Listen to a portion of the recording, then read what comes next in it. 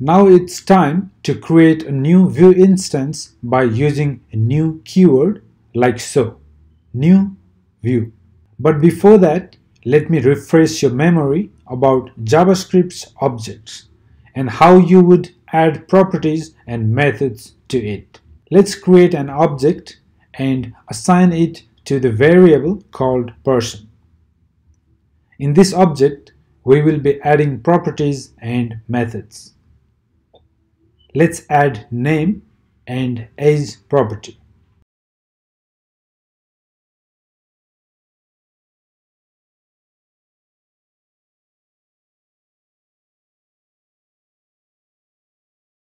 And also add one more property, say age, which is a method.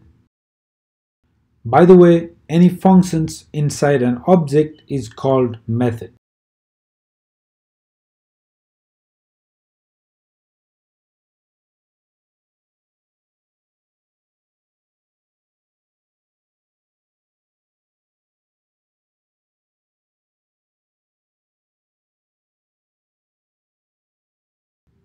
And let's try accessing this object's method from the DOM element. Create a button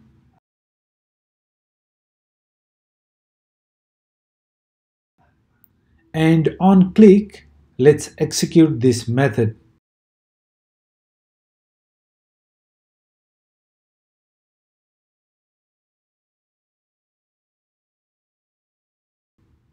Great. So just like we added these properties and methods to JavaScript object, we will be adding various properties and methods to view object. Let's begin by creating a new view instance. Within these parentheses, let's create an object. Let's begin by adding element L property. This is the HTML element where Vue.js application that we will build will eventually render. To build any application, we need to work with some kind of data, right? There is a way to add data in this view object, that is using the data property, whose value is an object. You can add as many properties as you need. Let's add app name just for fun.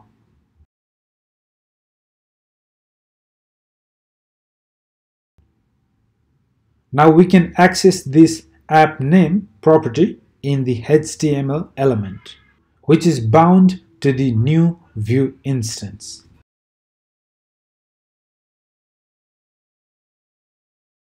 Oops, not as we expected, right? That's because we need to make sure the view script is loaded first.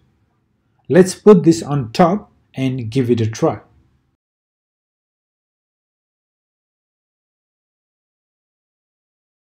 Great.